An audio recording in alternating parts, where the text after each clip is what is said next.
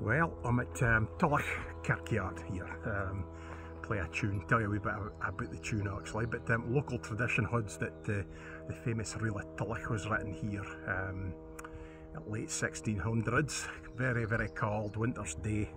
The congregation had gathered outside the kirk for Sunday service, but there was no sign of the minister.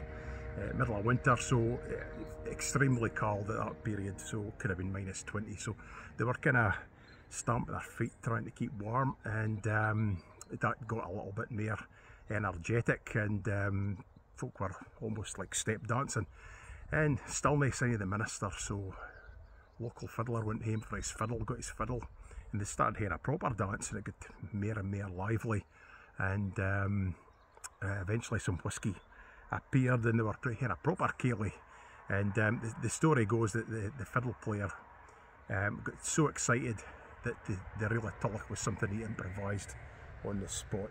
Seems a kind of tall tale, but it's a good story and it might well have happened, who knows. Anyway, this is the reel of Tullich.